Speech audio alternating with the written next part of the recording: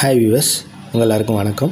இன்றைக்கி நம்ம பார்க்க போகிற விஷயம் என்ன அப்படின்னு வந்து பார்த்திங்கன்னா, டைப்ரைட்டிங் இன்ஸ்டியூட் திறக்குமா திறக்காதா, இந்த வருஷம் 2020 எக்ஸாம் நடக்குமா, டைப்ரைட்டிங் அண்டு ஷார்ட்ஹேண்ட் எக்ஸாம் நடக்குமா நடக்காதா, அதை பற்றி தான் நம்ம இந்த வீடியோவில் பார்க்க போகிறோம். அதுக்கு முன்னாடி நீங்கள் வந்து பார்த்திங்கன்னா இந்த வீடியோவில் வர ஃப்ளாஷ் நியூஸை நீங்கள் பார்த்துட்டு வாங்க, நான் அதுக்கப்புறம் நான் சொல்கிறேன்.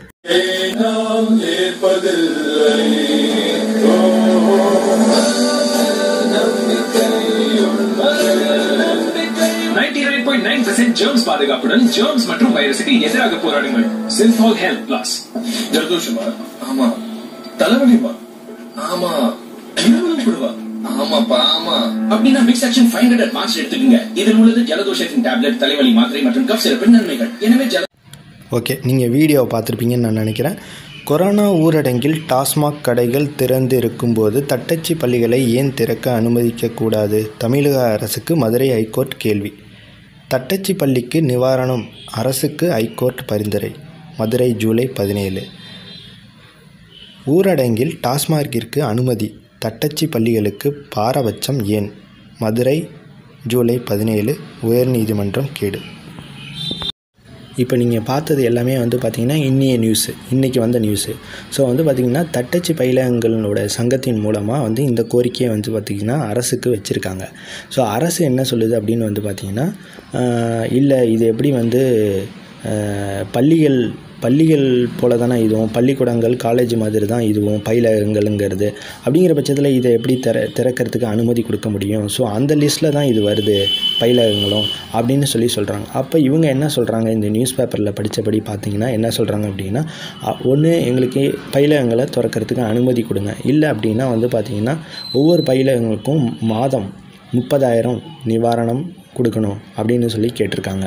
ஸோ இது வந்து பார்த்திங்கன்னா இப்போ இந்த நியூஸை பற்றி நம்ம இப்போ பேச வரல. ஸோ இவங்களோட கோரிக்கையை வந்து என்னங்கிறத சொல்லியிருக்காங்க. ஸோ அதனுடைய கோரிக்கையை வந்து பார்த்திங்கன்னா கோர்ட்டில் வந்து பார்த்திங்கன்னா ஒத்தி வச்சுருக்காங்க ஆகஸ்ட் 3 வரையும். இப்போ நான் இந்த வீடியோவில் சொல்ல வர விஷயம் என்ன அப்படின்னு வந்து பார்த்திங்கன்னா, இன்ஸ்டியூட்டு திறக்கலை, எக்ஸாம் நடக்கலை, ஆனால் ஆகஸ்ட் 3 வரையும் இந்த கேஸை ஒத்தி வச்சுருக்காங்க. ஸோ அதுக்கு பிறகு அந்த கேஸுக்கு வந்து பார்த்திங்கன்னா திறக்கலாம் அப்படின்னு சொல்லிட்டு முடிவு வந்தால் கூட 2020 ஒரு எக்ஸாம் நடக்கிறதுக்கு வாய்ப்பு கண்டிப்பாக இருக்குது. 4 மாதத்தில் எப்படி எக்ஸாம் நடக்கும் அப்படின்னு நீங்கள் உங்களுக்கு ஒரு யோசனை இருக்குது. ஸோ வந்து பார்த்திங்கன்னா 4 மாதத்தில் வந்து பார்த்திங்கன்னா ஒரு லோயர் பாஸ் பண்ண பையனோ இல்லை ஒரு லோயர் ஃபெயிலான பையனோ வந்து பார்த்திங்கன்னா ஸ்பீடு வராதுன்னு சொல்ல போகிறது இல்லை. ரெண்டாவது விஷயம் என்னென்னு வந்து பார்த்திங்கன்னா, இந்த 4 மாதத்தில் உங்களை வந்து பயிற்சி விற்று உங்களை வந்து பாஸ் பண்ண வைக்கிறதுக்கு வந்து எந்த பயிலகமும் ரெடியாக இல்லைன்னு சொல்ல போகிறது இல்லை. எல்லாருமே வந்து பார்த்திங்கன்னா வர பிள்ளைங்களை பாஸ் பண்ண வைக்கிறோம், 4 மாதத்தில் வந்து பார்த்திங்கன்னா பாஸ் பண்ண வைக்கிறதுக்கு ரெடியாக தான் இருக்கிறாங்க. டைப்ரைட்டிங் பேசிக் கற்றுக்கிறதுக்கு வரவங்க கூட வந்து பார்த்திங்கன்னா இந்த 4 மாதத்தில் வந்து பார்த்திங்கன்னா ட்ரைனிங் எடுத்து ஒரு லோயர் எக்ஸாமையோ இல்லை ஒரு தமிழ் லோயரையோ இங்கிலீஷ் லோயரையோ வந்து பாஸ் பண்ணுறதுக்கு ரெடி ஆகிடுறாங்க. அட்லீஸ்ட் ஒரு லோயரையாவது பாஸ் பண்ணுறதுக்கு ரெடி ஆகிடுறாங்க. ஸோ இப்போதைக்கு வந்து பார்த்திங்கன்னா பிள்ளைங்களுடைய விருப்பமும் வந்து பார்த்திங்கன்னா எப்போ இன்ஸ்டியூட் திறக்கும், எப்போ கிளாஸ் போகலாம், வீட்டில் சும்மா உட்காந்துட்ருக்கோம், எப்போ ஷார்ட்ஹேண்ட் கிளாஸ் போகலாம், எப்போ வந்து பார்த்திங்கன்னா டைப்ரைட்டிங் கிளாஸ் போகலாங்கிற எண்ணத்தில் தான் இருக்கிறாங்க.